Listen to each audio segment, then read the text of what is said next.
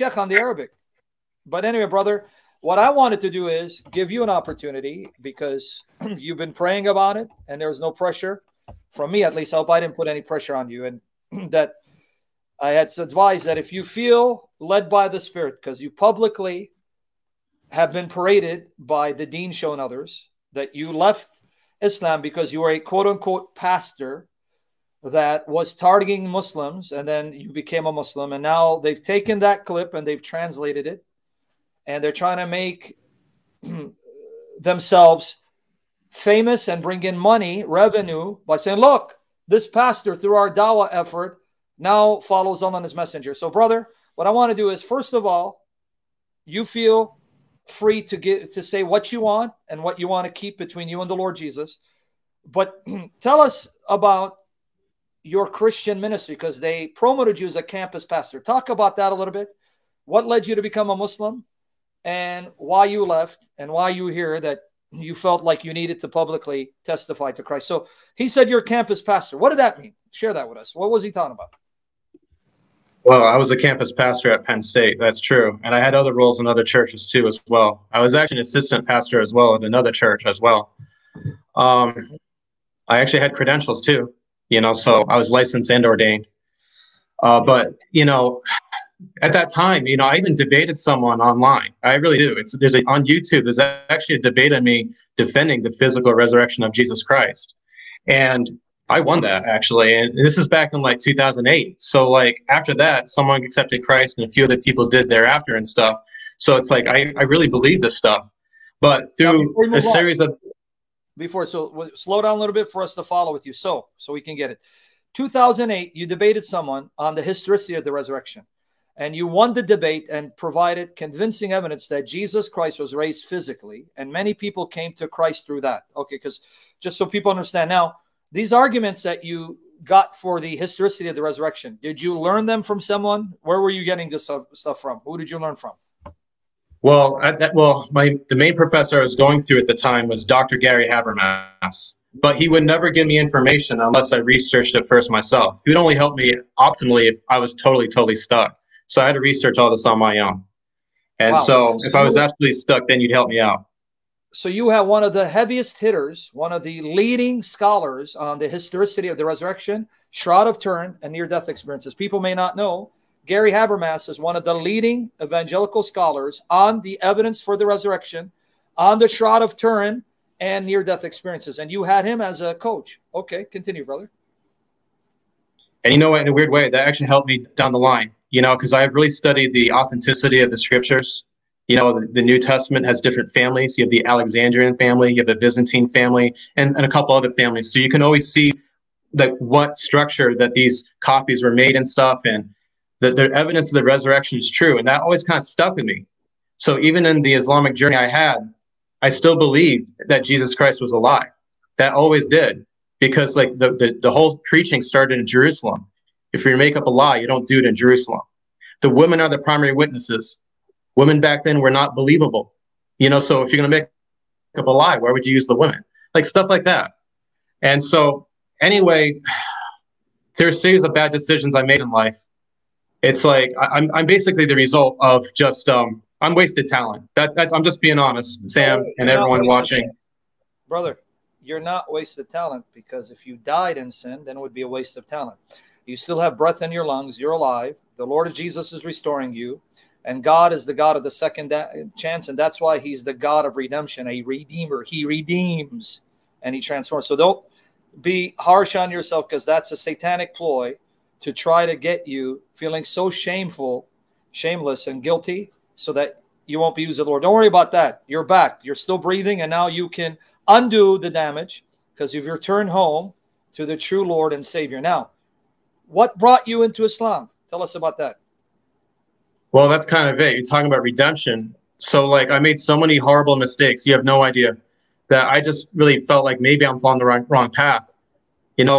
All these Bible people, they pass all these tests.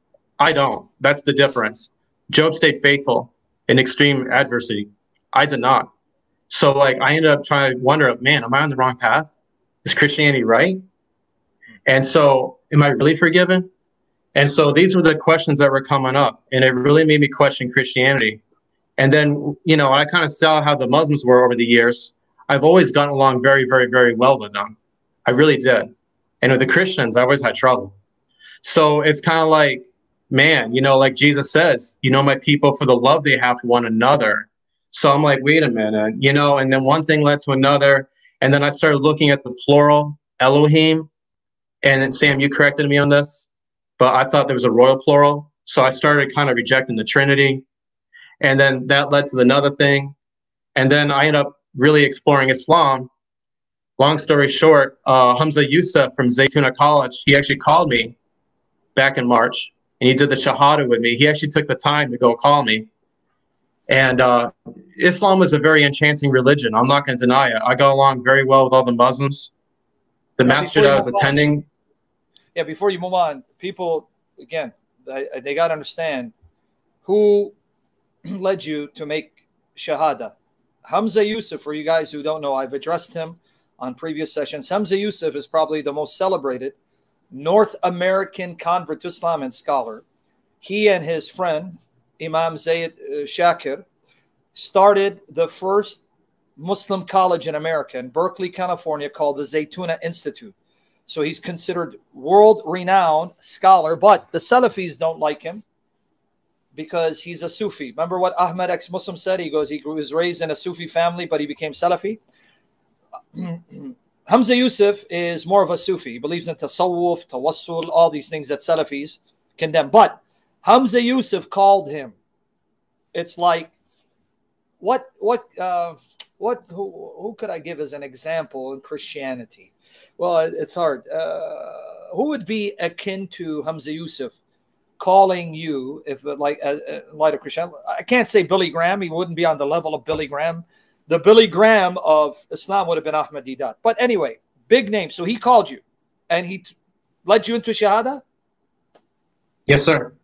All right. And so then what happened? You took Shahada, and then so emphasize that you were seeing a love and unity among Muslims that you didn't see among Christians. That's what made you think maybe they're the ones who are following Jesus, right? Yeah, at the time, actually, in the conversation that I had, this is back in March, you know, Hamza Youssef told me that the agape, the way he worded it was the agape love amongst the Muslims is much greater than that amongst the Christians. Who worded it that way? And so Hamza Youssef did. Did you guys hear that? Hamza Youssef stealing Christian vocabulary, Christian theology, Christian terminology, and he says agape, which is a New Testament term. The agape love among Muslims is greater among the Christians, which he's full of it because the Muslims, like he was just telling you, ISIS, Boko Haram, Al-Shabaab, Al-Qaeda were killing more Muslims than non-Muslims because they didn't deem them to be Muslims. So he's full of it. But anyway, go ahead. So, like, nonetheless, I was pretty hardcore about it. So I started doing dawah, and I started debating Christians and stuff, especially more so online or at my job site. So, you know, I was kind of winning that, though. And it's, in all reality, I was capitalizing on people's ignorance. That's what it was. So you were winning debates against Christians when you became a Muslim? Yes, sir. So what kind of, because remember, you were trained and taught by one of the leading experts on the resurrection, which you still affirmed that Jesus was taken to heaven, even as a Muslim, you told me, because you interpreted 4157 the Quran in a unique manner. But just so people understand, you were also taught on the evidence for the Trinity. But now you're telling me you became a Muslim, and now you're attacking Christians and winning debates against them and showing them that there is no Trinity. How'd you do that? It's easy. You just tell them that's the royal plural. Anytime that Jesus talks about, say, John, you just say, well, that's just Christian development. You just erase Paul, you know, and that's it. And a lot of them are like, get spun up in this. And the stupid thing is, Sam, is that when you and I were talking that day, you know, I was using John, right? And you're saying, well, if you're going to use John, you got to use the rest of John. You can't cherry pick. So that's what I was doing. If one person said that, they would have won, but no one did. And then people would always say to me things like, well, we believe in Jesus, like Christians. I say, well, I believe in Jesus too. The difference is I actually follow him. Did Jesus Christ die for you to have a ham sandwich or for your sins? So that's what I would say. And it was pretty hardcore. And this is why it really sucks. And the Christians got rocked because they didn't know their faith any better. So guys, one exhortation. there are people who profess to be Christians who don't know their faith, and he capitalized on that, and he was winning. We need to know our faith, not to win arguments, know our faith, to be assured that we have the truth and Jesus is Lord, and that everything else that contradicts the message of our Lord is from the pit of hell. But go ahead, continue. So, like, nonetheless, I didn't want to, I don't go with the philosophical arguments. Sometimes, a lot of times, Muslims will say, well, the Trinity doesn't make sense or whatever. I just went straight to the scriptures. I would say, where does Jesus say, I am God? And a lot of the Christians I talked to couldn't. They always resort to, like, John and the I am statements, if anything. And I'm like, well, no, don't go there. Show me in Matthew, Mark, or Luke, and show me in the red letters. Not what Matthew says about Jesus, but what Jesus says. And so that's kind of how I was doing it. It's really shameful. I'm being honest with you. I did a lot of damage. Brother, listen, may you now, one thing is, don't be emotionally unstable anymore. Be stable by yielding to the Spirit. Be in the presence of the Spirit. That means you're going to have to pray a lot more, fast a lot more, study scripture, and be in community. You got to be in a solid community. You can't be alone anymore. You can't be a lone wolf ranger, and God will strengthen you. But now we want to know, because even then you still struggled you vacillated between Christianity and Islam, because as you said, and I want people to hear this, because he already had a strong foundation in, let's say, the resurrection, and he knew that the resurrection was historical. That foundation did not leave him. It stayed planted in his DNA, in his inner person. And so you're having struggles between Islam and Christianity. So how did you slowly exit out of Islam? What happened? How did you come back to Christianity? Well, the first hit I got was I met a missionary. So this missionary, he ministers to Jewish people and stuff. So he was talking about Daniel chapter 7, how the Son of Man will come in the clouds and that we will serve him. And the Hebrew word he pointed out was the word palel. And the word palel, yeah, it means serve, yeah, but it's a type of Hebrew word that you can look it up in a Brown Driver Briggs. You can only apply it to a deity, not to a human. So I cannot palel you, Sam. I can only palel God. So when I saw that, I'm like, wait a minute, that's like Jesus. And that was always in the back of my mind. I just couldn't get that out. And then just for the time order of things, the Deen Show actually interviewed me first. And then they put that minute-long clip on, the short clip. And then after that, that's when I met this missionary. Okay, now let people see their tactics. Guys, the Deen Show had interviewed him before. Then they took that short clip where he was in the mosque and Eddie met him. And then they decided to post it later, obviously, because Eddie is trying to raise, and I think he's already raised over $300,000 because he started the first Islamic Dawah Center, and it's in Florida. So it is perfect timing that he took the clip of this man and tried to sell his product. So repeat that again. What happened? This clip that came on that I saw, he had already interviewed you before that? Yeah, you commented on the 5-minute video, but in actuality, it was all filmed back in September. And so that night, in September.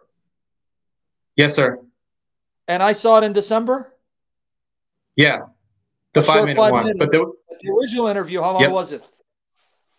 Well, the original clip was back in September, and it's just like 59 seconds. Okay, and then they reposted it. Okay, so then when he interviewed you first, then you met the missionary, or after he put it again on December, you met the missionary? So give us a timeline. So September interviewed you. When do you meet this missionary in Daniel 7 so we can follow the timeline? Yeah, it's just really weird because it was the Lord. You're going to see the God on this. So, like, Eddie interviews me first. And I really like Eddie. I want to let you know. He was very friendly to me. I got to be honest. I met Eddie. He's one of the nicest, sweetest human beings I've met. I'll be honest. I met him face to face. He is... I don't think he's faking it. I just think his personality is such. He's a sweet human being, and I attribute that to his jiu-jitsu training, not Islam. People don't know that Eddie's a black belt in jiu-jitsu, Brazilian Gracie Jiu-Jitsu. He's certified. He has a school. I think the discipline and the ethics that he learned from jiu-jitsu made him humble, not Islam. But go ahead. So, like, nonetheless, he interviews me. I end up on that 59-second clip. I'm making a lot more Muslim friends now. I mean, I was already well connected, though, before all this. But nonetheless, whatever. But anyway, he interviews me. And then, like, a week after that, I met that missionary. It was a week later. He interviews in September. So I'm going to follow the chronology. Guys, work with me. September, he gets that short clip where Eddie interviews him in the mosque. Then a week later, this missionary hits him with Daniel 7, where the Son of Man is receiving the worship given to God alone. All right, that's in September. So then what happens? Right. And so, like, from there, you know, I was looking at some of the comments on that short clip. You know, you can probably see my old screen name and me debating some people on occasion. But, like, whatever. But anyway, like, one of the guys said something about the clip, and he referenced to Christian Prince. I never heard of Christian Prince. So he left this link. So I'm like, okay, whatever. I click on it. And so I'm now kind of refuting this guy who's relying on Christian Prince. But I'll be honest, I kind of like Christian Prince. He was kind of cool. So I decided to go watch him again. So, like, I like how he puts a smackdown on people. I'm going to be honest, you know. You know, rightfully so. If you go on his show, you got to show respect. That's just the way it is. So I'm watching him and stuff. And then, like, out of the blue, he's talking about Surah 9:31. This is my second hit I had. So I had the Palel hit in Daniel 7:14. And then, like, now I'm watching Christian Prince, and he's going off on Surah 9, ayat 31, where in the middle of the verse, you know, it's talking about, you will, paraphrasing here, you will not worship, you know, idols or the rabbis. And then it says, Duhi, Allahi, wa Masiha. And so it means, like, you shall not worship, you only worship Allah, Allahi, wa, and Masiha, the Messiah. So it's like, worship Allah and the Messiah? Seriously, in the Quran? And I could not get that back out. And I've had other Arabs tell me in the past, oh, no, that's not it. This is not Latin. You know, word order is actually important in Arabic. I'm not an expert in Arabic, but I know that enough to sense to see this. Let me explain what the argument is. Let me help them, because a lot of people may not know the verse. And I'll get you guys the article I wrote on this. In chapter 9, verse 31, anyone who reads Arabic who's not a Muslim will honestly tell you. Like, if I bring Ahmed, ex-Muslim, will confirm it. In chapter 9, verse 31, it says, and they took their rabbis and monks as lords besides Allah and the Messiah, son of Mary. That's the literal translation, meaning if you read the verse in Arabic, it is condemning Jews and Christians for taking rabbis and monks as lords when they're supposed to only take Allah and the Messiah, son of Mary, as their Lord. That's what the Arabic literally says. Allah and the Messiah are the only Lord you're supposed to take. And so when he heard Christian Prince bring that up, that rocked him. So then what happened? Yeah, that kind of did. That really did, actually. So I now have the two verses I'm telling you about, Daniel 7:14. And now I got that surah to deal with. But I'm still not, like, over the line yet, you know, so I'm still fighting it. And then, like, you know, now I started exploring, you know, the alternative, you know, versions of the resurrection, you know, Surah 4:157, you know, their interpretation of that passage is that, you know, Jesus was never crucified. I'm like, seriously? And so, like, to me, you know, in reference to Al-Ma'idah 5:157, it outright tells you in the Arabic that Jesus dies. And some Muslims actually believe that. But usually they say he dies in the second coming, which I don't get that, because if he already ascended, you know, he's got a different body. So I figured, well, he died on the cross. I don't see any harm in that. You know, you're just saying he's just a prophet. You know, he can die on a cross, sure. You know, that's kind of how I was rationalizing it here. You know, you got to understand it's whacked out. And in the spiritual warfare. Let me elaborate on this, brother, because I want people to feel it. You see, the foundation was laid. Understand what happened to him. Because he had Gary Habermas instructing him, he knew the overwhelming evidence that Jesus was killed by crucifixion. That's one indisputable fact. He knew it. That stayed with him. So when he comes to the Quran and he says, they neither killed nor crucified him, he knew one established historical fact was Jesus was killed by crucifixion. So this verse cannot mean that Jesus wasn't killed and raised. So he tried to then explain it away to agree with what he knew to be a fact. But the Muslims were giving him a hard time saying, no, that's not the case, right? Yeah, that's correct. So like, this one masjid I was going to, you know, I was talking to a Christian actually over there about this passage. And so I told him that, yeah, you can still believe in the death and resurrection of Christ. We just don't believe that, like, he's God, you know? And so he's like, well, I can do Islam like that, you know, he said. So I'm sharing this now with the sheep. And they didn't like it. And so they gave me a couple books about this, you know? And I'm sorry, Sam, I can't remember the name of the book right now. But whatever. Anyway, he was on the Deen Show too. Gerald Dirks? Gerald Dirks, right? Yeah, it was Dirks. Yeah, you bet. It was Dirks. Yes, sir. Yes, sir. That was it. Yep. Yep, that Because was it. Former Methodist pastor. Yeah. Gerald F. Dirks, for you, those of you who don't know, was a Harvard graduate. He got a degree in psychology. He was a United Methodist deacon who became a Muslim and wrote some books on trying to attract Christians to Islam and why the Bible is not reliable. So they gave him books by Gerald Dirks. Go ahead. So like their alternative theories are things like it's, Gerald Dirks really asserts that it was Barabbas, and he argues that Barabbas means son of the father, and he was the one who was put on the cross, while Yeshua ben Joseph was not. So I'm like, how can you, Jesus is all bloody. How can you get him confused for someone else, or whatever? And it's like, there's all these transference theories and stuff, and it's so complicated. It's just crazy. And, even all the scholars, even atheist scholars, believe that Jesus Christ was crucified on the cross. So I'm like, I just couldn't get past that. But anyway, whatever. So I'm still pressing Islam. And then they put the same video clip back in September, and they put that on for 5 minutes now. And I'm like, oh, man. Okay, so now Wait, you're saying it was a 59-second clip. Now they made it 5 minutes? They extended it? Yeah. They gave the extended version? Because originally you said in September it's 59 seconds, and now they put on the extended 5-minute version in December? Oh, wow. Go ahead, yeah? Yes, sir. So, but now I really had to make up my mind hardcore, because now I'm having these questions about Islam, but at the same time, I'm being offered to join the leadership. And so, and move down there. So and I was kind of like, I was really, Brad, I love your testimony. Not because they said, come on down here and join us, be part of the team. An invitation to join their Dawah team because they wanted you to do Dawah to the non-Muslims. Wow. So now you're in a battle. So then what happens? It's a spiritual battle. That's all I can say. Listen, guys, when it talks about your battle's not against flesh and blood, a lot of times over the years, a lot of people say, well, your boss gave you a hard time. It's really demons or something like that. That's not true. No, I'm telling you, if you're dark and you're in a lost place, man, I'm telling you, the spiritual warfare is beyond what you can imagine. Please understand that. It's beyond what you can imagine. I don't wish it on a soul. I don't wish it on my worst enemies. I'm just letting you know there's a real spiritual war. You guys better pray if you want to reach anyone. I mean it, anyone.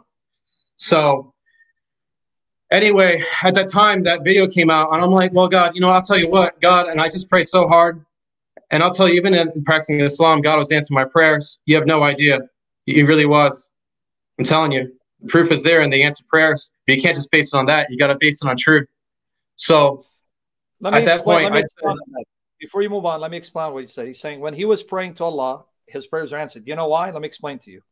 Jesus, who's humble and compassionate and patient, was answering your prayers because he was going to bring you back.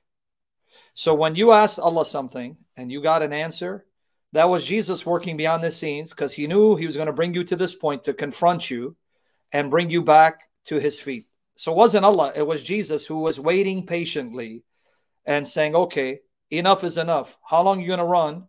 Because you can't outrun me. I run faster than you. And I come to seek and save that which is lost. So then, as you're praying, then what happened?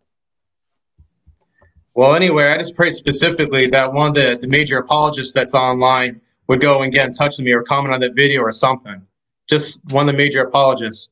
I actually tried to reach out to a Christian Prince. No joke. I actually called him. It's on my phone record. Seriously. And brother, no, I don't mean to cut you off. I'm joking because this is exciting. I want you to the brothers excited. Wait, so when he put up that 5-minute video, then you prayed specifically. Let one of the Christian apologists to watch the video and comment on it, and you're hoping maybe Christian Prince and you wanted to get in contact with him, right? Could you repeat that apart again and then continue? Because I want him to catch it. Yes, sir. I actually called Christian Prince, no joke, so I really did. It's like, I don't know if you can see it, but you can't, whatever. But anyway, I called Rob Christian. I called Christian Prince. They never answered. So I'm like, well, God, I tell you what, you got to get someone to answer it. It could be Christian Prince. It could be Rob Christian. It could be Al Fadi. It could be you, Sam. It could be David Wood. Just someone cool. I needed someone to go answer this. And if I figured this, if I can do decent against one of these guys, I was going to stay in Islam. That was it. I was going to go there and give them everything I got in the kitchen sink. And if these guys can't take it, then that's it. I'm staying in Islam. That was it. That was my deal. So on that 5-minute clip, one of my friends pointed something out to me, and they're like, oh, man, there's all these Christians commenting on it. And I'm like, in the comments, there's like a high influx of Christians. So I'm like, great. Now some Christian, it's on some sort of Christian website. And then I found your 4-minute commentary your 4-hour commentary that you did on me. And listen, guys, this is to all the Muslims out there. During that whole entire video, Sam was saying, look at this idiot, look at this clown. It's a new level of stupid. But you know what? You got to humble yourself to a point for some truth. You know, if he's going to call you that, give it to him. You know, go call him. You know, be a man. You know, or be a grown woman. You know, you got to go out and confront these people. Don't be in the back seats and be like, well, he should have said this or should have done that. Take your tawheed, and if you really believe in the fear of Allah, why don't you go against these guys in person? They live stream them, man. Go call on their little link you got to get on here. Don't even tell them you're going to go on. Just do it. You know, don't be criticizing me unless you got the guts to do it. I'll tell you what, I had the guts to do it. You better prove it. So anyway, like nonetheless, Sam, a few days later after that, you were you doing this Trinity thing. Like anyone who's challenged me in the Trinity, go ahead and call. So I did. I called you, and like you recognized me. So it was neat. And I gave you everything I got, Sam. I really did. And some of the things that you really hit on me was like, I was talking about, for example, Zechariah 12:10. And I asked you, is this symbolic or is this literal? And you're like, well, you got to look at Zechariah 13:7. And so over there, the word associate, the Hebrew word for that you pointed out was amith, which means that you're a kinship. So that shows that Yahweh has an associate, and we know that would be Jesus in the New Testament. So that was pretty convincing. I'm not going to deny that. That's pretty solid. I checked it first. I didn't believe it at first, but I had to check this. And then the other thing too, is that I brought to you about the royal plural. You said to me there in that conversation, no. The royal plural, both in Arabic and in Hebrew, was a 1400s invention. Original Hebrew does not have that. You're right, because King David is a Melech, not a Melechim. He's not a royal plural. So I checked that later on. You're right about that too. And then I said, well, James is like the earliest book. You know, it's the most pure form of Christianity. He never says that Jesus is God. Well, that's not true either, because James calls Jesus Christ the Lord. You know, in verse 1:1 and in chapter 2, verse 1, there's only one Lord, and that's Allah. And then now James is saying there's only one Lord, and that's Jesus. Jesus Christ. James is calling Jesus Christ. I get my finger in there, okay? Jesus Christ. Look at my finger. Jesus Christ. And so that's what James says. And then you brought up some other points in Matthew. And then even Matthew says he's God. Like yesterday, for example, in your teaching, you're talking about like Matthew 25, you know, where Jesus Christ is judging. He's judging people. You know, Ayat 4, Surah 1, Maliki Yami Deen, Master of the Day of Judgment. Well, right there in the Gospels, you have Jesus Christ, and he's the master of the Day of Judgment. That's right. So that's the point. So right in the red letters, and the only argument other Muslims can say, oh, the Bible's corrupt, it's corrupt. But the crazy thing is the Quran actually confirms the Bible over and over and over and over again. So anyway, there's a few other things that Sam brought up. He just totally annihilated me. I lost reception on my phone. I called him back and I told him you won, but I was going to still check it. Acts 17, be a good Berean, right? Yep. So anyway, I checked it. And Sam, yeah, at that point, I you know, you got in touch with me on Skype. We talked later that night, and I told you I accepted Jesus Christ as God, Lord, and Savior. I believe in the Father, Son, and Holy Spirit. You know, in Islam, they'll say, Bismi Allah. But when they say in the name of the Father, in the name of the Son, in the name of the Holy Spirit, that's calling them God. You just say in the name of, that means you're calling them God. That's what you don't say like Bismi, you know, Holy Spirit. Because if you say in the name of the Holy Spirit, you're calling the Holy Spirit God. So right there in that formulation in the New Testament, in the red letters, Jesus is affirming himself to be God right there too. So that's basically it, you know, for how it came back to Christianity. Let me just comment. I didn't bring him on, and he knows this because we talk behind the scenes, to tell you how God used me. Never. That's not my intention. May God always purge my motives, destroy my pride, that I never use people to advance my own ministry. May God purge me of that. I do it for the glory of Jesus Christ. I wanted to come because I told them, when God puts in your heart, you publicly deny Jesus because you're on all these Muslim channels. Then you have to now publicly confess Jesus Christ as Lord. But I want you to catch the miracle again. Watch the miracle. God can use anyone. It is an honor the Lord will use me. He used Christian Prince. He uses us all. May the Lord Jesus be glorified in our lives. He increase and we decrease, and destroy pride. It's not about envy or competition, but he prayed a specific prayer. I want you to hear that prayer. God, because he was vacillating. He's like, have one of these Christian apologists watch that 5-minute clip and respond, and then debating that person. If I win, I'll stay a Muslim. Now, God knows if I'm lying or not. I haven't addressed Eddie or his shows in over a year. If I remember correctly, I haven't touched Eddie's stuff because the people he brings in, they're jokes. They don't know Christianity. I'm not lying to you. For some reason, this clip showed up. God is listening if I'm lying. And I'm saying, pastor. I listened to it. And then when I heard it, I go, you know what? I got to respond to this guy. So unbeknownst to me, God is answering his prayer by having me find the clip and put in my heart to answer it. I didn't know that. And then in the middle of the stream, I see his face. He calls me. It was on StreamYard. And I'm like, man, this guy is familiar. I'm looking at him. I go, hey, you're the guy in the Deen Show. See how God Almighty behind the scenes moved me to comment on that. And unbeknownst to me, that was his prayer. That's because Jesus did not give up on you. Jesus is saying, you thought you were running from me, but I was running after you, and I was going to put you in a situation. You have no excuse not to believe I am Lord and Muhammad is dead.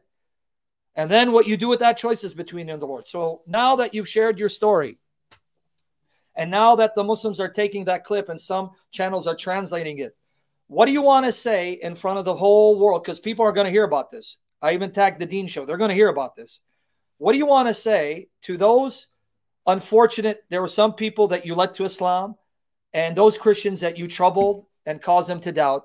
What do you want to say to the world now about your stint in Islam and now your faith in Jesus Christ? You have the floor. Wow. That's heavy. Like, the light that you experience is real, man. You know, it's like when you're in darkness for a long time, you don't know it. You think it's light, but it's an illusion. You know, and now that, you know, I'm back with Jesus again, man, it's bright. It's so awesome. It's lovely. It really is. And I'm just in awe that he forgives me. You know, I'm just grateful. You know, I really am. And I'm so sorry for what I've done to all the Christians and to the body of Christ too. I really am. But I know God's forgiveness is just so deep, you know, and I'm just so grateful for that. It's not just a mental game, like I said. It's a real spiritual war. You got to pray for these people, guys. And then, like, you know, someone doesn't like Paul, don't be using Paul as your main argument, you know. Go to other things they may respect. If they say, well, I'll go with Matthew, use Matthew, you know. Kind of use some sense. And, you know, and as far as the Christianity, you know what, something Sam told me that night, when, you know, after I accepted Jesus, he says that, and this is to the Christians that are the real deal. Because I know that we're in a corrupt church. I know that. 1/3 of all pastors are watching porn.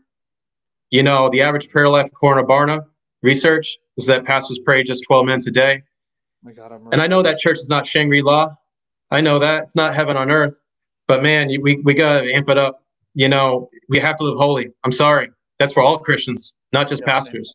We all have to live holy. That's the command. If you don't do that, man, for real, like read 1 Corinthians 6, 9-11 and ask yourself, am I living in these sins? Because they will not inherit the kingdom of heaven.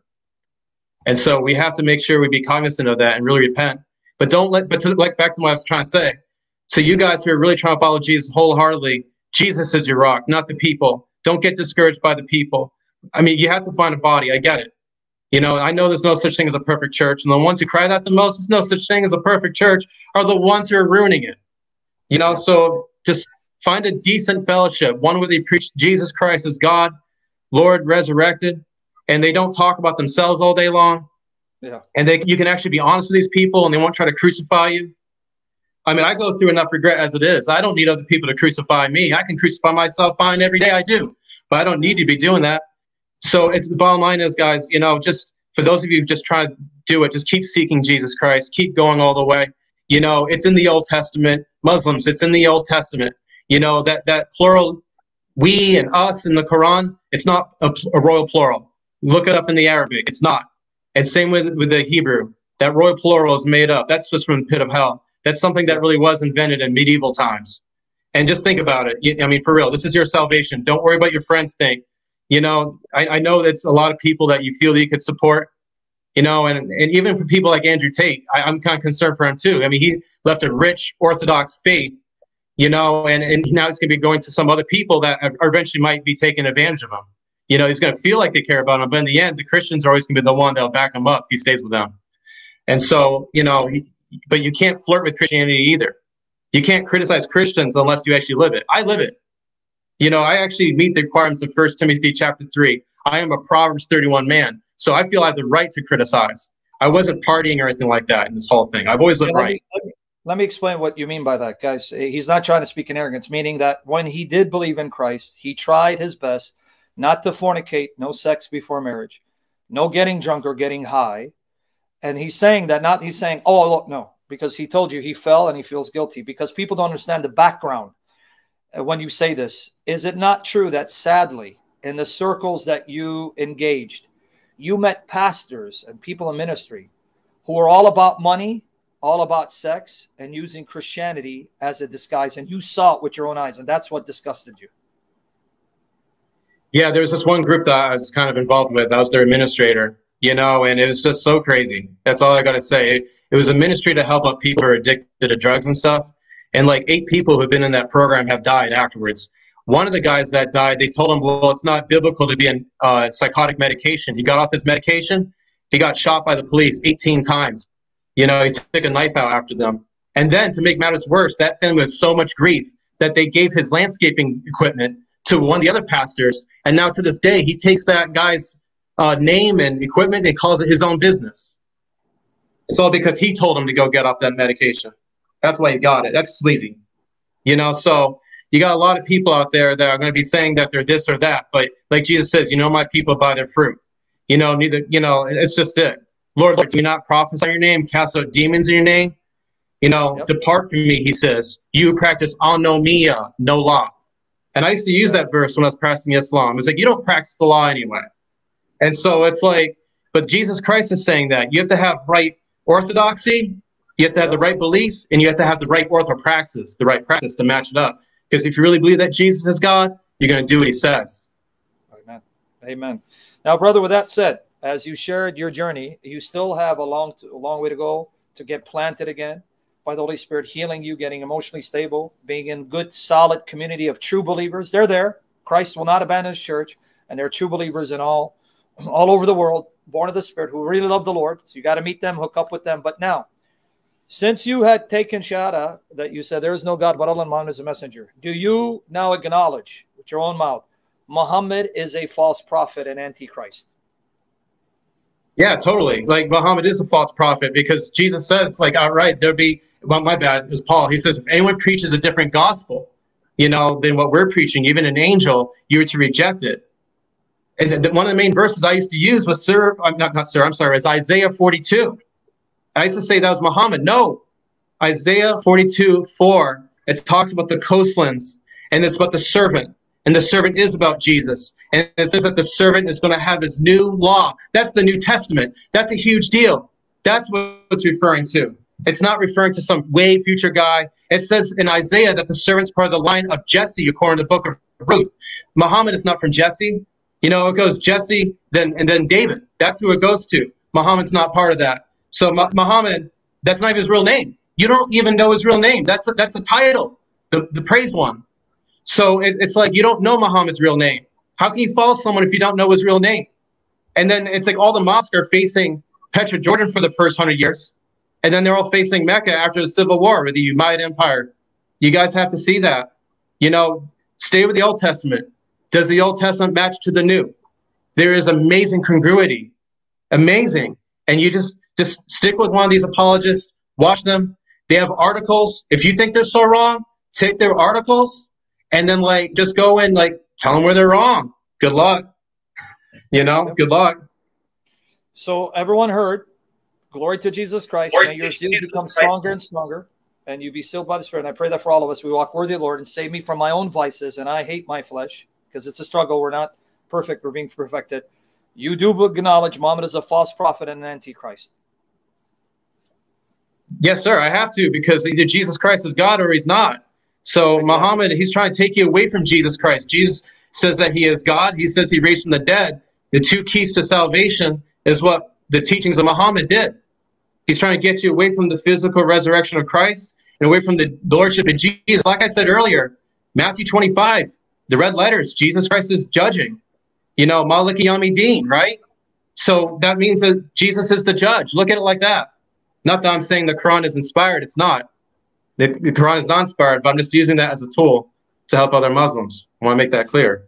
So I want the Deen Show to hear this. I hope someone brings this to the attention, Deen Show. Deen Show, you heard. Remove this clip. The man acknowledges Muhammad is an antichrist, a false prophet, not sent by the true God, and your Quran is not of God. And he just told you Jesus is God who died and rose again. He was crucified, and you believe Jesus will return physically and bodily to judge the living dead, because that's what Matthew 25 is all about, right? Yes, sir. Absolutely. I believe in that Jesus Christ is physically alive. He's going to physically come back. He's going to physically judge the world like it says. You know, that's it. You know, it's like Jesus Christ is God, resurrected, physically going to come back. He's going to create the new heaven, new earth. And it says in the Revelation that we will actually be able to be in the presence of God himself. You know, he will be the light of the new heaven, new earth in Revelation 22. Glory to God. So you do bear witness. The one true God is the Father, the Son, Holy Spirit. That's like a shahada in a sense, a declaration. Yes, I do. So I do bear witness that God, Yahweh, Elohim, is the Father and the Son and the Holy Spirit, co-equal God, co-eternal past, co-eternal future, in charge, but yet one. Amen. And you do bear witness. So I believe in the Trinity, in other words, yes. Amen. And you do bear witness that Jesus is your Lord who died for you and rose again. Yes, sir. Like it says in Romans 10:9, confess in your mouth that Jesus is Lord, believe in your heart that God raised him from the dead, you'll be saved. Jesus Christ is my Lord. He's my resurrected Savior. He's God who raised from the dead. He said, I will raise this temple in 3 days. He pointed to himself. He raised himself. Amen. Brother, you have publicly acknowledged and confessed your love for the triune God and your love for Jesus. And you just confessed, everyone heard it, Jesus is my Lord, because you had to confess publicly, and that you have repented and you're sorrowful for what you did, and you trust that he's forgiven you, and now you're going to live for him as your Lord until he summons you, until he returns. That's it. You've done your part. Now, you're a new creation. Look forward. Do not look back.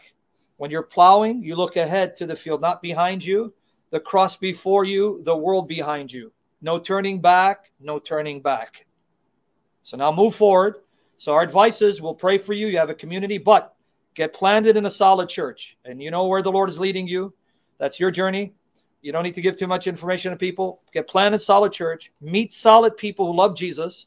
Pray a lot more. And I pray that for myself, that I practice what I preach. Read your Bible, live it out. Go out there and proclaim Christ like you used to.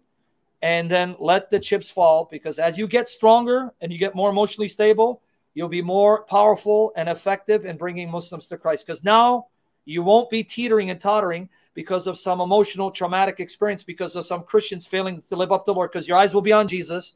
And if I fail, you still will be strong, because Jesus can't fail you. He's the anchor of your soul. So there you go. Yes, sir. And I just want to thank you, Sam, but I know it's God working through you. It is all credit to God alone that brought me on this path. You have to get that right. It was God alone. God, yes. You know, Romans 11:36, all things are from him, through him, and to him. To him be the glory forever. And Sam, thank you for the talk earlier today, too, because something I learned from you today, for real, is that I am a fighter. You know, my job is to fight. That's all I do is fight. So now I'm going to be fighting for God. You know, Christians are not weak. True Christians are tough. You cannot be a weak Christian. It says the cowardly will not inherit the kingdom of God. So all this effeminate stuff that is being proclaimed and stuff, man, that's just going to lead you to hell. You know, don't be like that. You know, so you got to be a man. You got to step up. You got to fight. You know, sometimes you have to stand up for the truth, even if it's not popular. You got to do it. You know, you got no choice. The enemy's going to be against you. You might as well fight anyway. Just letting you know, just do it for God's glory. Amen. Don't forget these two passages I'm going to give you to meditate on tonight. You guys can read it later. 2 Corinthians chapter 10, verses 1 to 6. 2 Corinthians chapter 10, verses 1 to 6. And then Ephesians 6, you're going to read 10 to 20. Ephesians 6, 10 to 20. right? Specifically 12 to 18. But read it. Those two passages are about warfare, that you're called to be the church militant. You're in war, but it's a spiritual war with spiritual weapons that are indestructible. So study what your weaponry is and master it, and you'll be unconquerable in the battlefield against Satan, because your God is almighty. Yes, sir. So you got it. How can they pray for you? Any final words, and how can they pray for you? Man, that's heavy. You know, I just pray as you feel led. Just pray that I be strong for kind of like what you do, Sam. You pray for spiritual protection, physical protection. You know, I just pray that I can be a good influence where I'm at in life, you know, with everyone around me. Amen. Amen, brother. And we're here for you. Keep watching, keep learning, keep reading. And I thank the Lord that the ministry I'm doing for the glory of Christ has been helping you, especially with the article. So keep growing, brother, and I'm here whenever you need something. Thank you, sir. I appreciate it. We love you, brother. Lord bless you and preserve you. You too, man. Yes, sir. Take care, brother. Bless you. Yep.